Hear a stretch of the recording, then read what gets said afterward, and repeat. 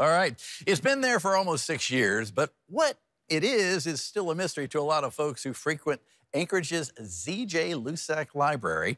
Art may be in the eye of the beholder, but what we all see is not the vision you or I might perceive, and as you'll see, that's okay.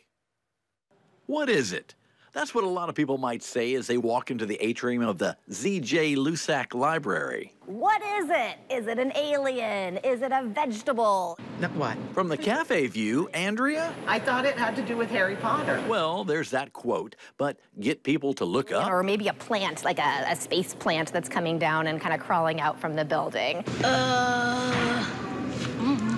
Is that a flower? Like a seed of knowledge. A bit of confusion sets in and even brain freezes. A tree thing?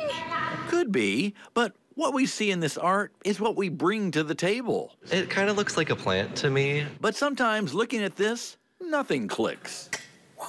Got nothing. Yeah, nothing. Got nothing. But this is something, right? So I talked to the person who's in the know, the library's Misty Rose Nesvik. It is technically an eyeball, and those are kind of the optic nerves going back into your brain. And I had no idea.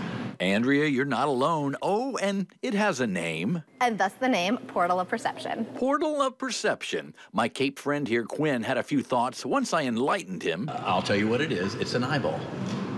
Oh, okay. So now we know, when you come to the library, Maybe we should all just look up to see what's looking back at us. The eyeball.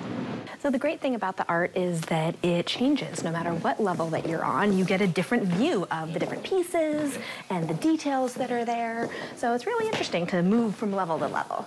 oh, there's that perception perspective thing, and so many ways to view this mobile of knowledge and its moving parts. Moby Dick, an Alaskan kayak, molecules, symbols, and flowers. And if you look real close, details. Like that little Lego crew sitting on the whaling ship. A Lego crew, who knew? Ahoy, Lego mateys. I mean, it kind of looks like a droplet of water. A mobile? So maybe it's the pondering that greases the wheels of introspective wonderment. I mean, now it all makes sense. The nerves, like, yeah. I like it.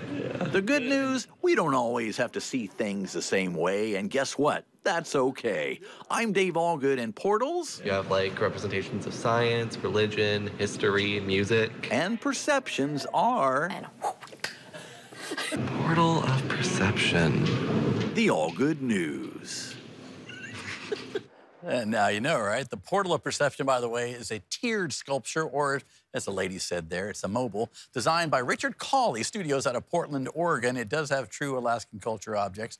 The kayak, by the way, was created by an Alaskan artist, Andrew Abyo, and the wooden dinosaur is a duck-billed hadrosaur, which lived on the northern slope, or the north slope, rather, and it's probably oil now, right?